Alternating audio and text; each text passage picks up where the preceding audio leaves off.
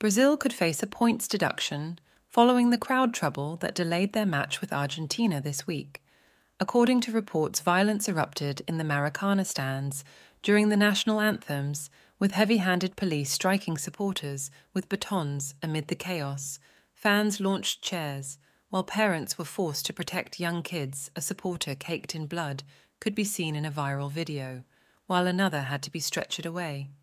Many Argentina players, including Lionel Messi, approached the stand to try to defend their fans, with Emiliano Martinez even attempting to climb in the match, eventually kicked off, with Argentina winning 1-0 to consign Brazil to their first ever home World Cup qualifying defeat.